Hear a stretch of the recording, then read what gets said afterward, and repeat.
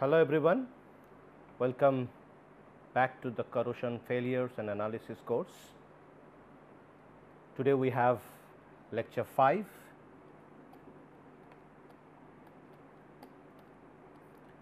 and today's topic will continue on uniform corrosion and then we will get to galvanic corrosion. So, if we recall what we have discussed in the uniform corrosion, that there are influence from different environments. It could be SO2 or SO3 based environment which prevail in petroleum refinery. There could be situation of atmospheric corrosion where we have O2 as well as H2O moisture, and on that regard we have checked one situation like a rainwater droplet. If it stays on iron surface, what sort of corrosion mechanism we have, and then we can also have the effect of marine environment where we have dissolved oxygen, of course moisture or water, and as well as we have chloride ions. And we have seen the kind of corrosion that happens, and if it is happening over the entire surface without having any preferential location, then it will take place in uniform pattern. But another information let me share, that though we talk about uniform corrosion, but there could be situation of galvanic effect. In fact, without galvanic effect, having corrosion is difficult to think of. Just let us get to this same example what we had for rainwater corrosion or rain droplet. So, if this is the surface, this is the droplet, and what we have seen, that initially everywhere we have both the reactions.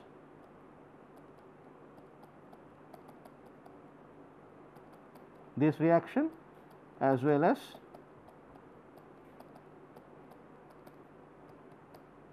this reaction. So, cathodic and anodic reactions are taking place over the entire iron surface.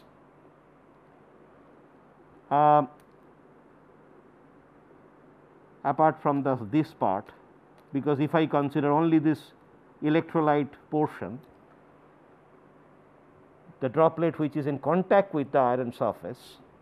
So, these are the two reactions that take place. Now, initially it is over the entire surface, but since this dissolved oxygen is consumed because of this cathodic reaction,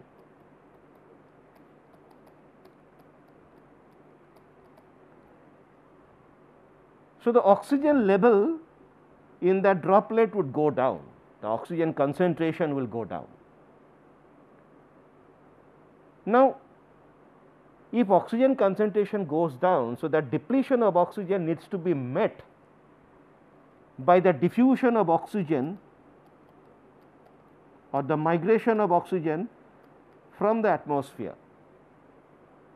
And the migration, as I have told you, the migration is happening because of the diffusion effect. So, it is a time consuming process. So, then there will be, if I consider from this end to this end, and if I try to draw a kind of schematic oxygen concentration level as a function of distance, and let us say this is A position, this is B position, this is A and this is B.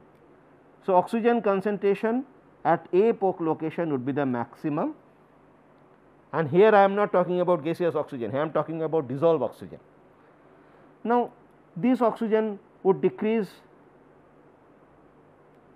and B position also having close to the environment. So, B position also will have the same level of oxygen content, dissolved oxygen content.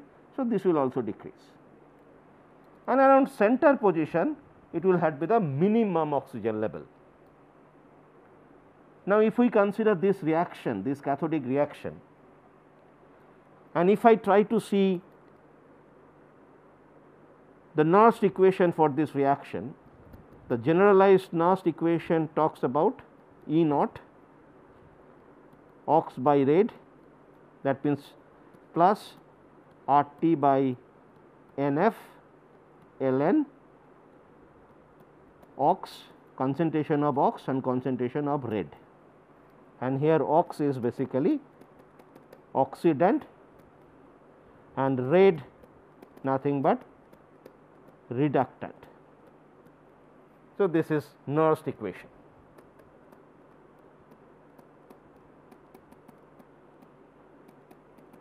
Nernst equation.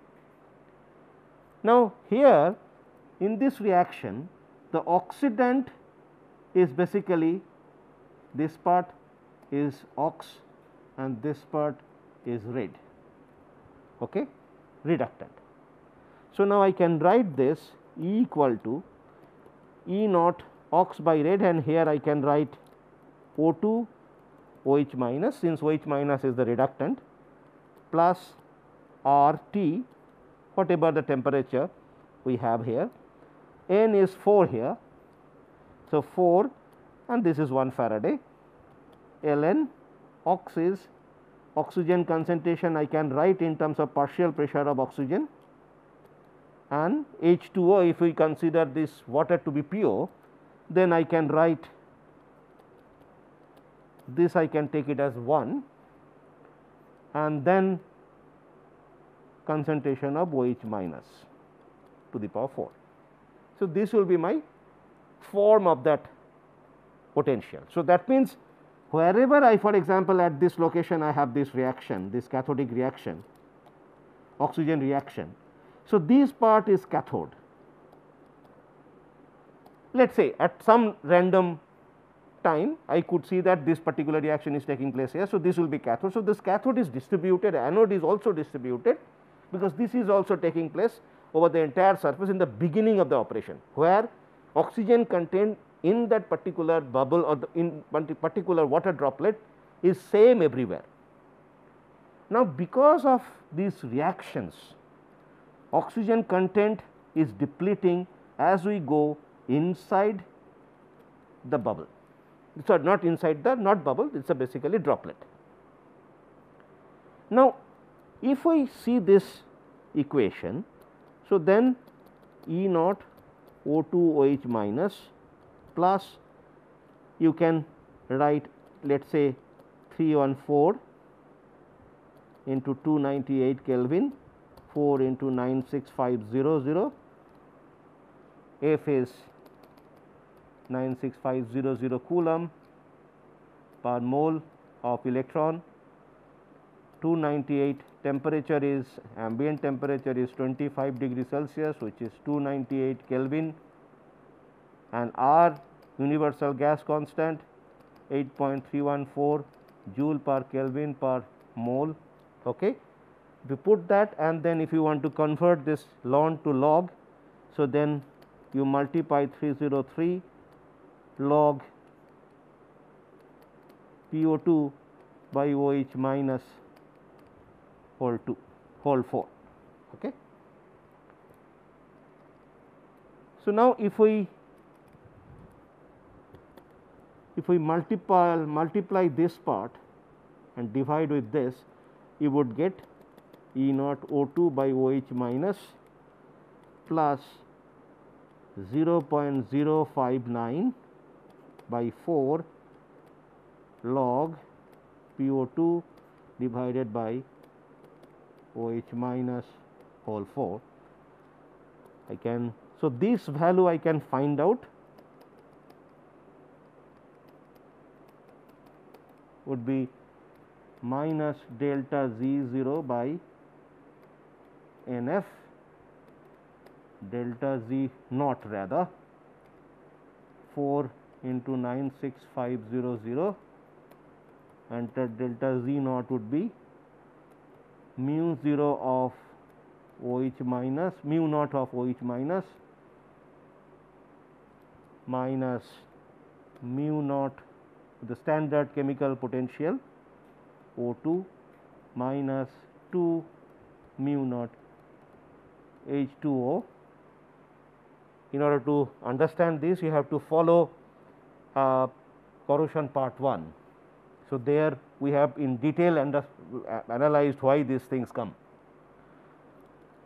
So, now these values I can put it. So, these values mu naught OH minus equal to minus 147.1 joule per mole, mu naught would be equal to minus 236,964.2 joule per mole. So, if you calculate as per this E naught O2 by OH minus, you should get 0.401 volt, and this is with reference to standard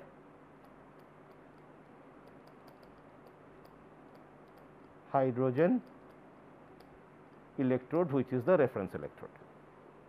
So, now you put that value 0.401. I am not getting into this because this has been in detail analyzed in corrosion part 1, plus 0.04059 by 4 log PO2 minus 0.059 by 4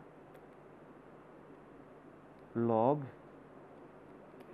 OH minus by 4 to the power 4. Okay. So, now you see that let us say this I will take it as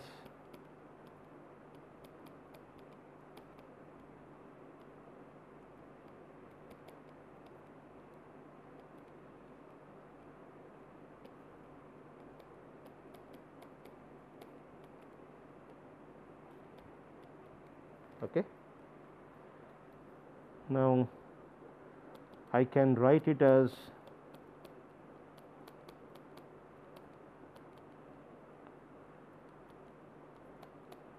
POH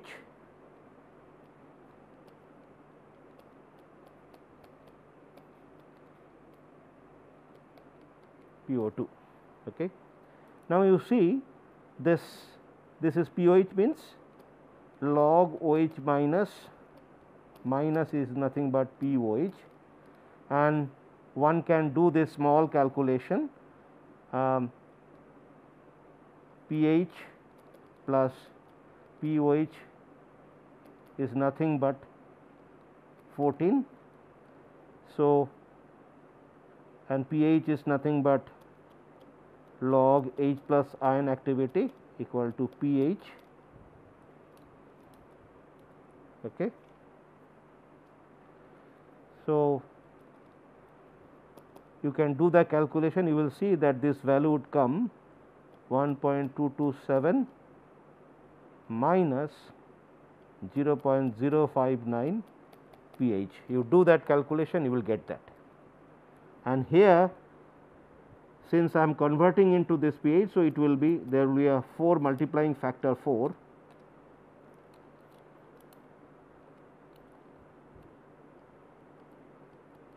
So, this 4 would get cancelled. So, you will get this. This is one part, and the another part is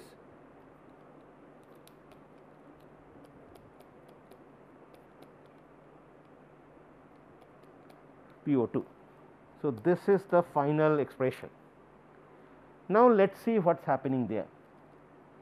So, now here oxygen content is maximum, here we have minimum.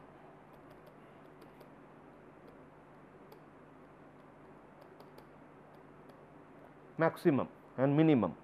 So, now if we apply this particular formula,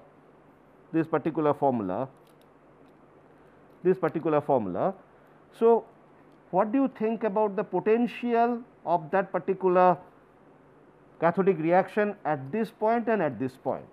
Definitely, since oxygen PO2 would be the maximum here, and if the outside atmosphere is 1 atmosphere, it will be same as that. So, that time not same as that, because it has to be as per the fraction of oxygen present in that particular atmosphere, okay? But it will be maximum. So, now if this is same, the pH is same, fine. So, now only change is this one. So, if PO2 increases, this E would increase because there is a positive sign, and if PO2 decreases, E decreases. So, now, and this is about reduction potential. Remember, we are talking about all reduction potential, and this is nothing but reduction potential. And here the calculation, this is also reduction potential. Okay. So, now here E would be max, and here E would be min. So, now whenever we have this situation, then we can see that the center, the surrounding part. So, if I draw this part having E to be very high and this part having E to be low. So, there is a potential difference.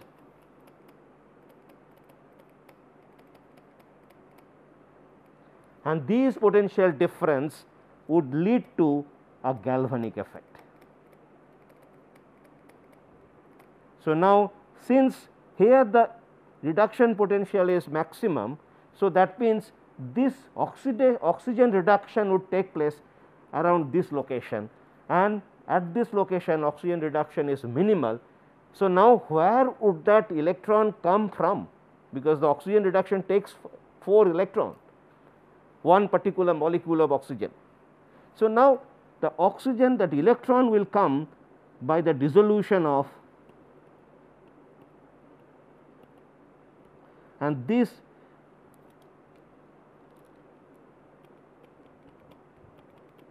these electron will go there, fine. So, that means this portion would become preferentially anode, and this portion, these two portions will preferentially become cathode. And why this is coming up? Because of oxygen depletion and difficulty in oxygen to get from top surface to the center of the droplet. Okay? So, that is what this difference is arising.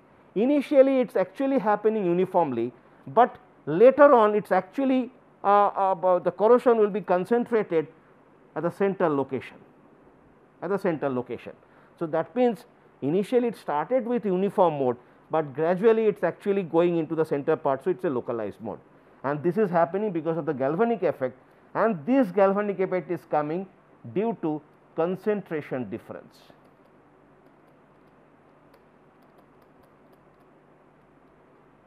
Of dissolved oxygen, fine. But now this concentration effect is actually leading to potential difference. So, now initially it is uniform, later on it becomes localized. Now, question is, then still we are telling that this is uniform corrosion, because it is not only one droplet. Now, there are multiple droplet forming. So, everywhere we are having such situations. So, that is what we are finally, this thing will be like this. This corrosion will be unified over the entire segment of that particular surface. So, it will be uniform over the sections, though in an individual droplet we are having localized mode because of this concentration effect. So, now what I said, that the uniform corrosion, most of the cases you would see that it will end up in galvanic mode. Okay? We will see lot more examples. But now coming to this uniform corrosion, whenever we talked about it, we have to see other some of the examples of uniform corrosion. Okay? Fine, let us say examples.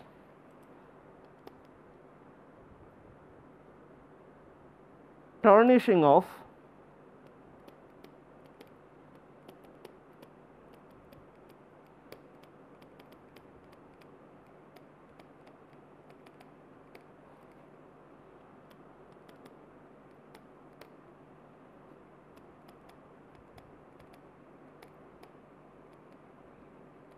electrical contacts. Now, whenever we have, let us say, a wire and there is a plastic cover, and this wire, let us say, copper. Okay. Now, copper, interesting part is copper has got so many reactions with the environment. Okay. Now, copper can go to CuO or Cu2O. Now, if there is a puncture somewhere here, or if this end part, when you do the connection here, the end part, the plastic cover is removed, and when you do that, that particular part is exposed to the environment, and even here exposed to the environment.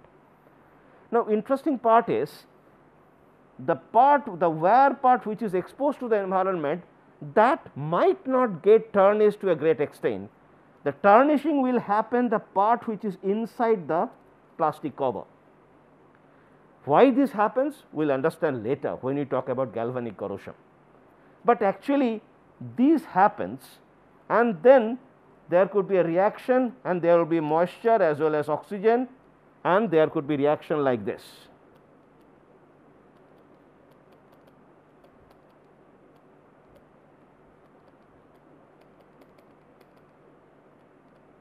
Okay. So, this reaction can happen, which is basically a oxidation reaction, and Cu2 is forming.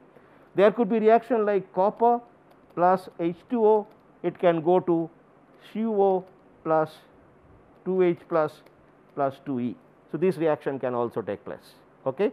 Now, oxidation reaction could be, so this is hydrogen generation. So, now there could be reaction like cathodic reaction, this is H2O plus 4E, 4OH minus. Okay. So, that reaction can also happen. Now, everything can be clubbed together, and we can have a Pourbaix diagram of copper.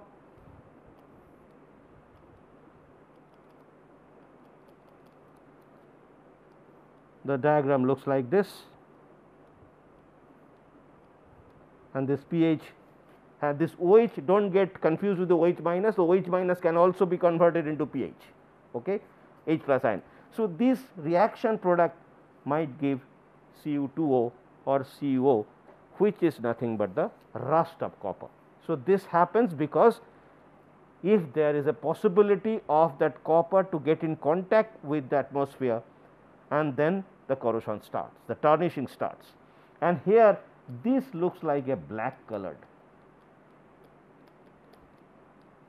oxide, and this black color oxide, you will see that the copper wire, if you remove, see, for example, if you throw some copper wire with the plastic cover on, and then after some time you remove the copper, the plastic end of the copper wire where it is exposed, you will see it has become little darkish, black colored. You know, that is nothing but the tarnishing of copper. It is basically copper oxide is forming, and that is happening because of the corrosion effect. Fine. So, this is one example. Now, here one important thing I have to tell you that wherever the copper is exposed to the environment, the corrosion will not be significant there, but wherever the copper is covered up, there the corrosion would be more prevalent. Okay. So, this happens because of the galvanic effect. We will talk when we talk about galvanic corrosion. Okay. So, now coming to other forms of corrosion, other examples, rusting of steel in air, and here I am talking about carbon steel. In case of stainless steel, generally it happens mostly in a localized fashion, but carbon steel, for example, if you go to a seaside, if you see a bolts there, let us say a jetty, there the corrosion is mostly uniform corrosion, and over the entire segment you will see the rust has formed all over the bolts or nuts, whatever you see. It is a basically carbon steel, and there the rust is forming in the air. Also there are effects of there will be effect of chloride ions, but mostly it is uniform. Okay. Then let us say drilling platform.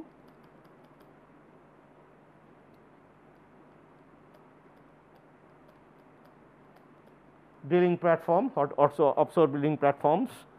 Then you can say electronic components.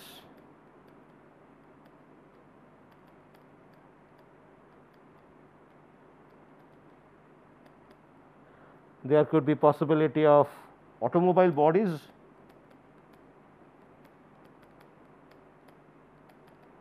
Interestingly, if you see old ambassador car standing on the road side, you will see that the top surface is totally rusted.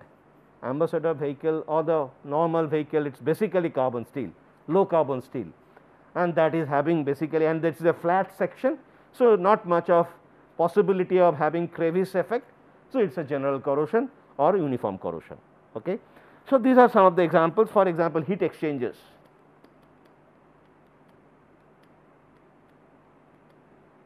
Heat exchangers, the top surface heat exchangers, mostly it is even the internal part can be general corrosions, but there are other effects like the fluids are going. So, there could be oxidation. If for example, water, see this water is flowing, and so this water can have debris with it. Okay. For example, in some of the cases there could be possibility that for the water heat exchanger, the water can contain lot of debris or deposits, calcium carbonate deposits that might choke the pipe, and that debris can also lead to erosion corrosion. So, there are other effects also. So, but mostly it is uniform corrosion. So, and also structural steels.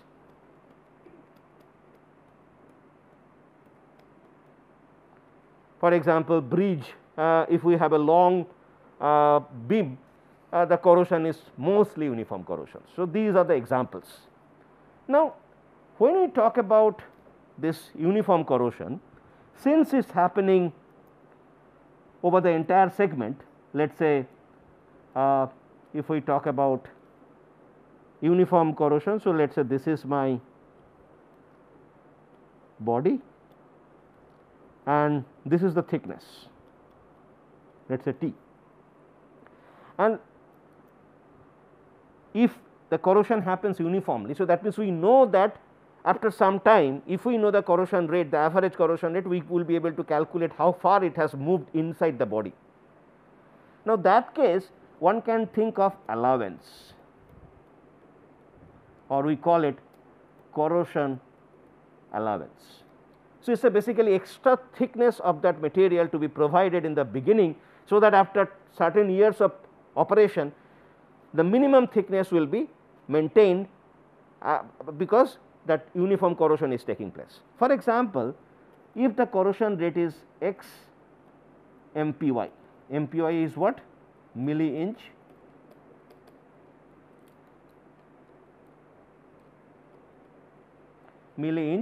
per year,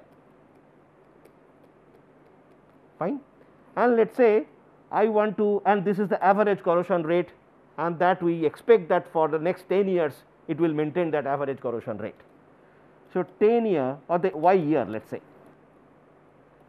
So, now the thickness that is to be provided extra thickness would be xy mils or milli-inch, fine. So, that means, and this is the T is basically, let us say, the thickness to be maintained after y year. So, that means this much of thickness would reduce. So, this is to be added on top of it. So, you add it there. So, this is the thickness, you are adding it up. So, that means after y years of service, this much will corrode. So, remaining thickness will be there, and after that we cannot use it. If we cannot use beyond that y years, because the thickness will go down below the desirable limit. So, now we can calculate this value. For example, let us say I have the average corrosion rate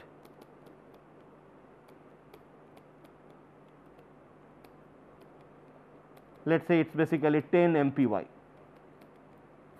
Now, I want to serve for 10 years, and after 10 years the minimum thickness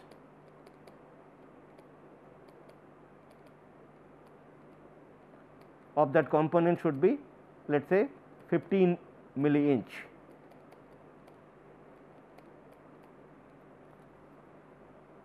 Or let us say let us say 0.15 inch. This is the thickness I want to maintain. Now, after 10 years, so that means how much remaining corrosion allowance I have to give, corrosion allowance how much I have to give. So, that means the initial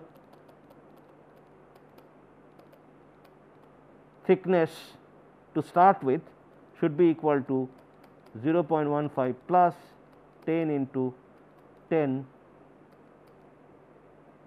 divided by 1000 inch. So, it will be 0.15 plus 0.1 inch should be equal to 0.25 inch. So, the initially I have to start with 0.25 inch. Okay. So, this is the way we calculate the allowance, and this is also called remaining corrosion allowance.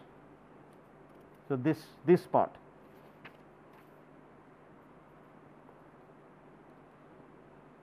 The corrosion allowance is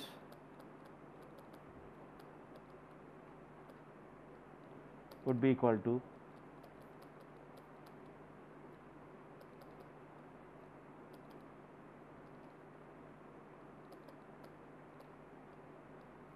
this much. So, that way one can calculate what should be the initial thickness to start with, but remember we are doing it considering the average corrosion rate for that many years. This average corrosion rate may be different. For example, 1 year it could be 10, another year it could be 20, like there is some accidental corrosion. So, those things can happen, but this way you can somewhat have some protection of that particular material, fine. And if we consider protection routes, protection methods for controlling uniform corrosion. So, there are several protection methods one can think of. Temperature, operating temperature one can reduce, and if we increase the temperature the reaction rate increases. So, that is what, if we decrease the temperature corrosion rate would be less. One can use coating, let us say phenolic coating.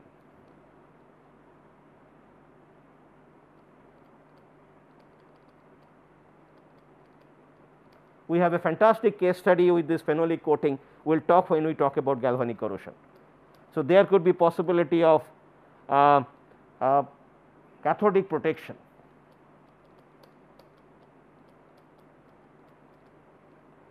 There could be protection, possibility of paint.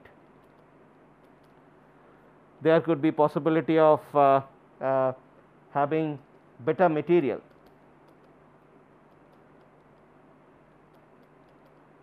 So, these are kind of general practice people follow, but you will see gradually that all those protection methods will again come back and discuss why this protection method is thought of. Okay. So, till then let us stop and we will continue our discussion in subsequent lectures. Thank you.